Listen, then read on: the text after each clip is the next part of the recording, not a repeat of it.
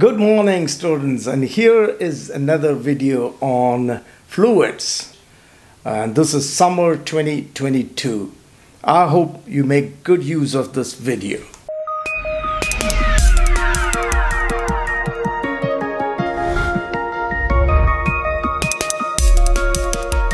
So here we go. We begin with the definition of pressure. Pressure, as you know, is force by area. Force by area. So if you have a bigger force acting on a smaller area, you're going to have a big pressure. The best example is when you try to cut something with a knife. You're applying a certain force, but that force is acting on a very small area because the knife edge is sharp. So when you say it's sharp, you mean to say that the area is small, therefore the pressure is big. There are other examples, like if you're trying to push a thumbtack into cardboard or soft wood, you're applying a certain force. Again, that force is acting at the tip of the thumbtack, which has a tiny area, and therefore the pressure is quite big. That explains why it easily slides into the soft wood. The unit of pressure is Pascal. Newton per meter squared is also called Pascal. So that's the fundamental idea of pressure. As we move on, we have to look at the pressure exerted by a fluid. So let's say that there is a certain fluid. So what I mean by fluid could be a liquid or a gas. In this case, it's a liquid. So you have this liquid in a certain container, like a beaker, and the area of the base is A. The area is A, and the height of the liquid is h. So we can calculate the mass of the liquid in this container. You know, mass is volume multiplied by density. And so the volume is A times h, which makes the mass A times h times density, which is rho right here. And then you can get the weight, because weight is mass multiplied by g. So the weight is the force. And this force is acting on the area of the base. So when you divide AH rho g by the area, you're going to get the areas cancel out, and you find that the pressure exerted by a liquid depends on the height of the liquid, the density of the liquid, and the acceleration due to gravity. Does the pressure depend on the shape of the container? Let's find out. So here we have two different containers filled with the same liquid to the same height. What about the pressures at A and B, which are 2 points at the bottom? It will be the same. Why is the pressure same? Because it's the same liquid, the density is the same, they are to the same height, and that's all that matters. So be careful. It does not depend on the quantity of the liquid. So if you go into a lake at a certain depth, it doesn't matter that the lake contains so much more water. If you're at the same depth as in the case of these two containers, you can be sure that the pressure is the same.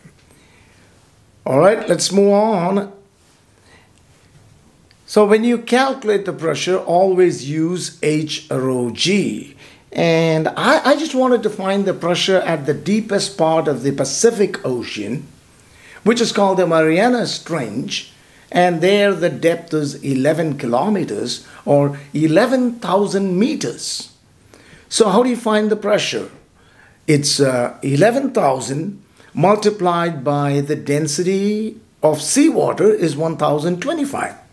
If it was fresh water, it would be 1,000. But because it's seawater, it's 1,025. And when you multiply those quantities, you get this huge pressure. That explains why you cannot go to the bottom of the ocean without some kind of protective gear. All right, if you go there, you will be crushed. Remember that 1 torr is 133 pascals. 1 torr is 133 pascals. So what is the atmospheric pressure? We don't even feel the atmospheric pressure. That doesn't mean that it doesn't exist. The atmospheric pressure exists because we are at the bottom of an ocean of air. And it's very high above. I know that the density of air decreases as you go higher, but on the average, taking the density of air, we can find the atmospheric pressure. But this is the experiment done by Torricelli. So he took a big tube containing mercury, filled it with mercury, and then inverted it into a trough, another container having mercury in it, after carefully closing the opening, with something. And then he let go. Once it was inside the mercury, he let go, and you guess what happened? All of the mercury did not come flowing down into the container. No, it didn't. It came down every time up to 76 centimeters and stopped. So Torricelli was trying to demonstrate that something is holding a 76 centimeter of mercury column right there. It's supporting, what is that? That is the atmospheric pressure acting through the liquid and supporting its weight. So today we know that the atmospheric pressure is equal to the pressure exerted by 76 centimeters of mercury. And we can calculate that. Only got to change 76 into meter here, multiply with the density of mercury, and you get this huge number. 101,325 Newton per meter squared, or pascals. Roughly 10 to the power 5 pascals. That's a lot. But whenever you try to calculate the actual pressure or the absolute pressure, we always have to consider there is atmospheric pressure. For example, when you try to measure the pressure in a tire, we use a tire pressure gauge. We do. Now, the reading given by the pressure gauge is not the actual pressure inside the tire. What it shows is what is over and above the atmospheric pressure. So if you want to get the total pressure in the tire, you got to add the atmospheric pressure. And that is called the absolute pressure. Therefore, absolute pressure is the atmospheric pressure plus the gauge pressure. Now, why is it called the gauge pressure? Because it's measured by the gauge. Okay. Pascal's principle. Pascal's principle is that a liquid transmits pressure equally in all directions. A liquid transmits pressure equally in all directions. Now that is why we are able to use brake fluid, because when you apply that pressure on the brake pedal, the liquid, which is the brake fluid, transmits the pressure equally onto the four wheels. So that is Pascal's principle, but it's also used in a hydraulic jack, used to lift cars, so easily. So here is the principle of the hydraulic jack. You have two cylinders, one smaller cross-section, the other bigger, connected together, of course, and filled with a liquid. And if you apply a pressure little f on the smaller area, the pressure there is going to be little f by A, and then the force acting on the bigger piston on the other side would be caps F. Therefore, the pressure would be caps F by caps A. But according to Pascal's principle, the pressures are equal. Therefore, I put the two pressures equal to each other, rearrange that, and automatically you see that we get a bigger force. And how many times is the force going to be magnified? It's going to be magnified as many times as the ratio of the areas of the cylinders. So if you have a tiny area, tiny cylinder, you apply a small force, you could translate that into a much bigger force by using a bigger area on the other side. And that is used in the hydraulic jack and the brake systems and many other practical uses. So remember that. Let's move on to one of the most important ideas in fluids, which is called Archimedes Principle. Archimedes' story, you got to read that. That's, his story. At the end of the story, he cries out, "Eureka, Eureka," which means, "I have found it, I have found it." All right, read the story on your own, but Archimedes' principle basically talks about the buoyant force exerted by a liquid when you put a solid in it. So you take a solid and put it into a liquid. It may float or it may sink, but in either case, the liquid is exerting an upward force, which is called the upthrust or the buoyant force. And we're going to calculate the buoyant force. According to Archimedes' principle, the buoyant force will be exactly equal to the weight of the fluid displaced. Write that down. The buoyant force will be equal to the weight of the fluid displaced. So that depends on the density of the fluid now. So if it's a denser liquid, then for the same volume, you're going to displace a bigger weight. That's why it's easier for solids to float in a liquid that has a bigger density. So if a boat moves from the ocean into a river, or maybe from a river into an ocean, either way, from a river into the ocean, will the boat sink down further or will it get lifted up a little bit? What do you think? Well, of course, the density of seawater is bigger. Therefore, as the boat enters the sea, it will not have to sink as much as it was in the river in order to balance its own weight. I hope that made sense. That also means that whenever anything floats, the weight of the floating object is equal to the weight of the fluid displaced. So the ship in the ocean will go down into the water until it balances its own weight. Or in other words, the weight of the ocean water displaced is equal to the weight of the ship. So now we know it has to go down a lot into the ocean. So here is Archimedes' principle coming up. We calculate the pressure at A. A is at a depth of H1, so the pressure is H1 rho G. And so the force at A is that multiplied by the area, which is little a.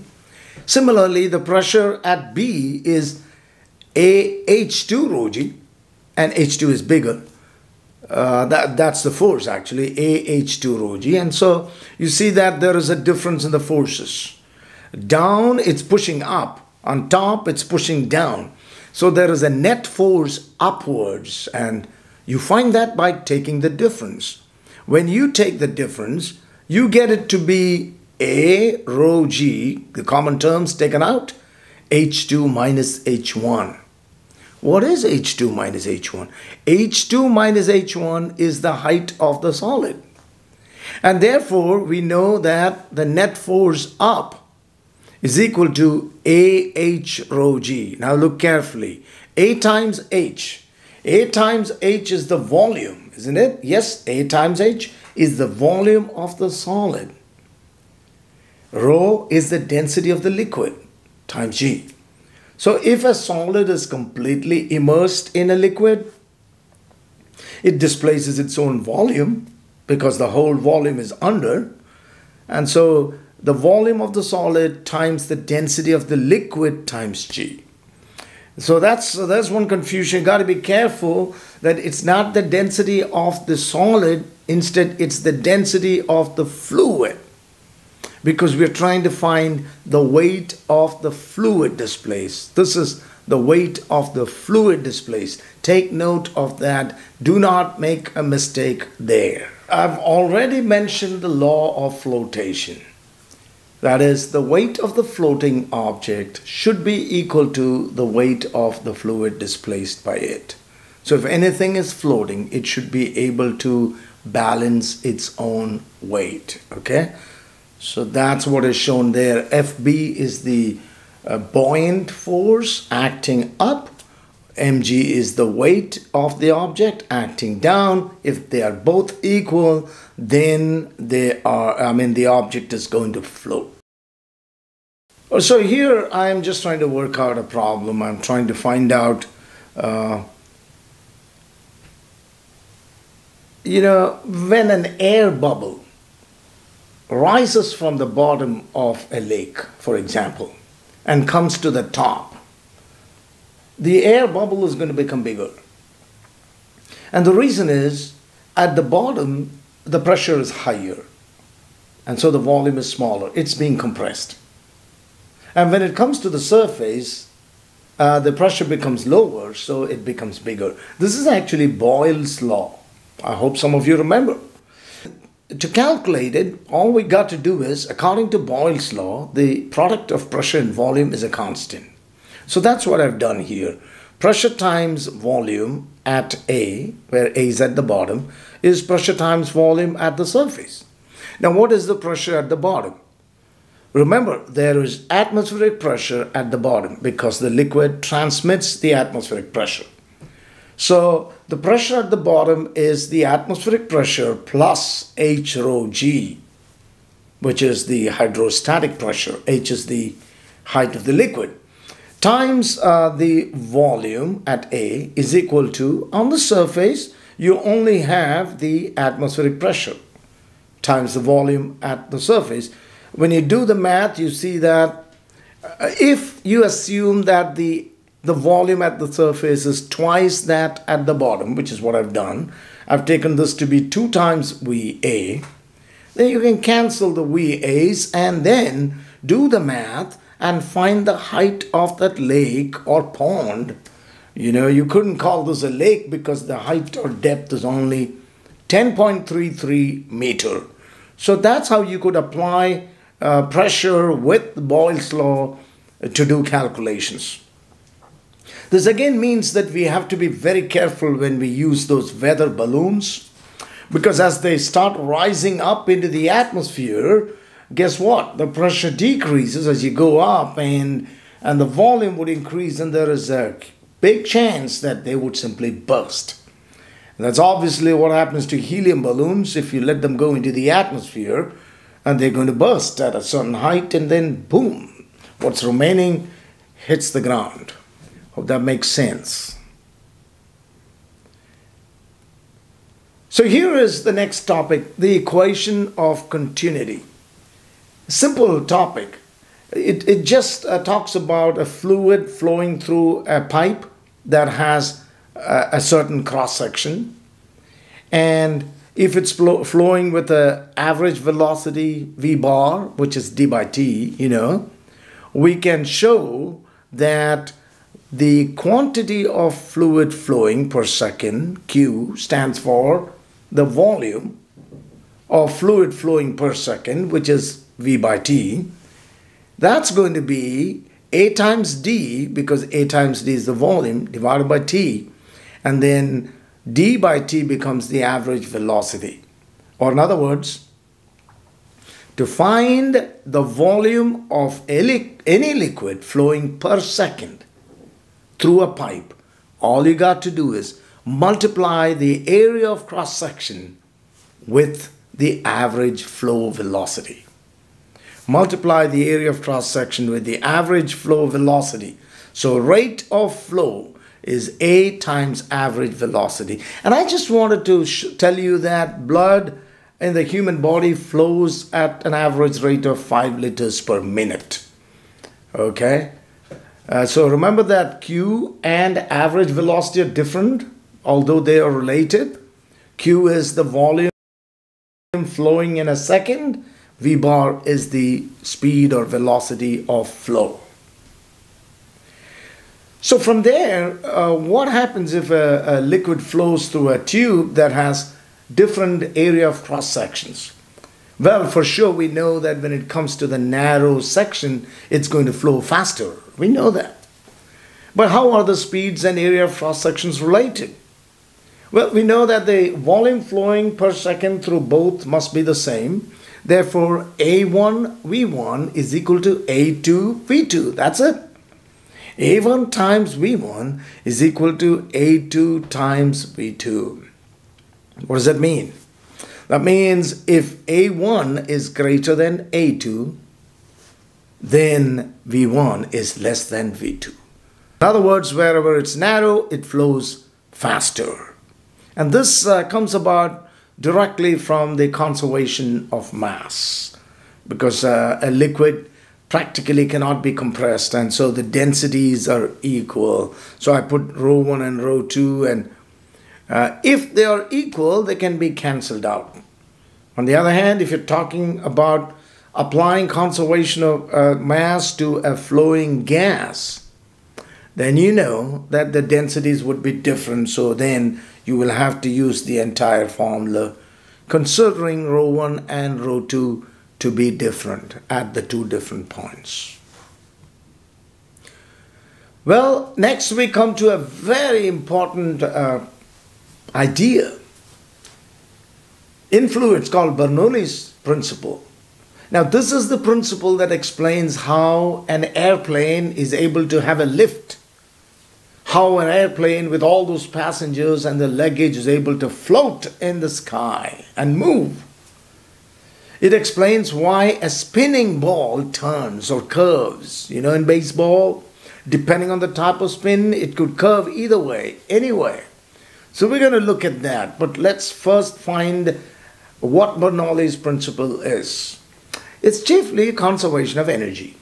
We've already studied about potential energy and kinetic energy. When a fluid flows, if it flows in a tube that's either inclined up or down, we know that the height is changing, so the potential energy changes, right? And the kinetic energy will also change. So a flowing fluid has potential energy and kinetic energy, but it also has a third type of energy called pressure energy. And pressure energy is given by the product of pressure and volume. Now, the sum total of all these three energies must be the same at every point. That is Bernoulli's principle.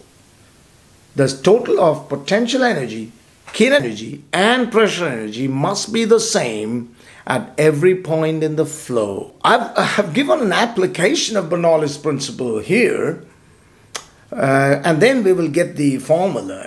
This shows a tiny car driving near an 18-wheeler, and in the gap between the two vehicles, you see that the air is going to move much faster. And according to Bernoulli's principle, I'm going to prove that where the speed is higher, the pressure is lower. Where the speed is higher, the pressure is always lower. And so it's dangerous. Since the pressure between the two becomes less, there's every chance that this tiny car could get sucked towards that 18-wheeler if driving very close. So be careful when you drive. So consider a pipe as shown in the diagram. It's kind of inclined up. The height is h1 and at the left hand side, and h2 at the right side.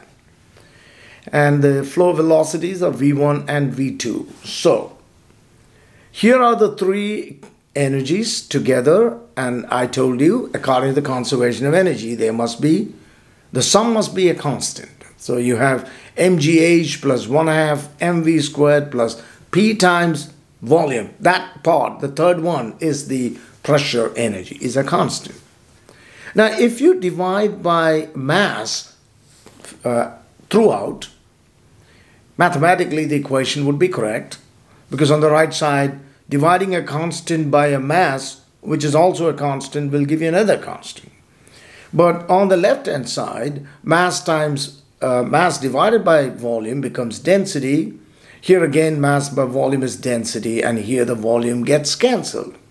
So this is the equation that we get from Bernoulli's principle. So rho GH plus 1/2 rho V squared plus pressure is constant. But you'll have to remember that there are some conditions where you can apply this. The flow must be streamlined, not turbulent. That means it should be a smooth flow, not the flow in a flooded river. Instead, the flow through a tiny tube. It should be a streamlined flow. Only then can you apply Bernoulli's principle. And usually you're going to be asked problems where the tube is like horizontal. If the pipe or tube is horizontal, then the potential energies are equal, so you can ignore that term. And therefore, you will only consider the two terms. Rho GH plus half rho V squared is a constant. Now, if that's the case, then you know, look at this, then you know that if the flow velocity here in the narrow pipe, it's going to be higher. If that's higher, according to this equation, the pressure there must be lower. Yep. That's why the main idea is wherever the speed of flow is higher, the pressure is going to be lower. How can we use that to explain the lift of an airplane? An airplane has wings, not for decorative purposes, but if you look at the shape of the wing, on top it will be rounded, and at the bottom of the wing it will be flat. And the picture shown here illustrates that. Here it's flat at the bottom and rounded on the top. The idea is that when the aircraft taxis on the runway, as the air hits the wing, it divides into two parts, one part flowing underneath, the other part flowing above. And because the part above is curved, it's a longer distance for the air to reach the other end, while at the bottom it's a smaller distance. According to the equation of continuity, what separates here, whatever mass separates here, must recombine at the other side, which means that the part that is flowing over the wing has to move faster in order to reach at the same time. I hope that makes sense. So wherever the flow velocity is higher, the pressure is what? Is lower. That means as long as the aircraft is moving, the pressure on top of the wing is going to be less. So it gets a lift up on the wing. And since the area of the wing is big, the force, which is the product of the pressure and the area, actually the pressure difference and the area, is able to support the weight of the aircraft, the passengers, and all the cargo in it. So that is the idea. So here I'm making a small calculation, trying to explain the same thing again. As you can see, the calculation I already mentioned. If P1 is the pressure on top, P2 is the pressure at the bottom, P2 is bigger. So when you take the difference in pressure, multiplied with the area, you get the difference in force, which is equal to the weight of the whole thing. And then we are able to bring in Bernoulli's principle, and we know that P2 minus P1 is given by this. So we can set that equal to mg. Why does a spinning ball curve? So when you throw the ball, and let's assume that it's not spinning at first. If it's just going straight, like not spinning, the air flows backwards, one part over the ball and the other below. And since the ball is not spinning, the speed of airflow, both on top and bottom, will be the same. So there is no difference in speeds and there's no difference in pressure. But when the ball spins, and usually, it spins clockwise, you throw it that way. when it spins, the air around the ball also spins in the same direction. The air around the ball spins in the same direction. Right. So look at the airflow. The red arrows show the airflow due to the spin. And if you look carefully now, you see that on top, the airflow due to the two motions are opposite. But down below, you see that the airflow due to the two motions are in the same direction. What are the two motions? One is the forward motion, the other is a spin. That means, since the streamlines are in the same direction at the base, at the bottom, the speed of flow at the bottom is going to be higher. Where the speed is higher, the pressure is lower. Therefore, the ball curves. Well, we know that due to the effect of gravity, it's going to curve, but now it curves even more. So I was trying to show that this would have been the path taken if the ball was not spinning. Now it's spinning, so it curves even more and takes that path. And if this is baseball, the batter swings above the ball and misses it. That's the whole idea. Well, with a lot of practice, you would be able to hit the ball still, but that would take a lot of practice. And again, remember that the ball need not be spinning like that. Like the spin axis need not be horizontal. It could spin diagonally. Then that brings in a different effect now. So it's quite difficult to judge where the ball is going to come at. That's why 95 or could be 99% of the time the batters miss the ball. Well, there are other reasons too.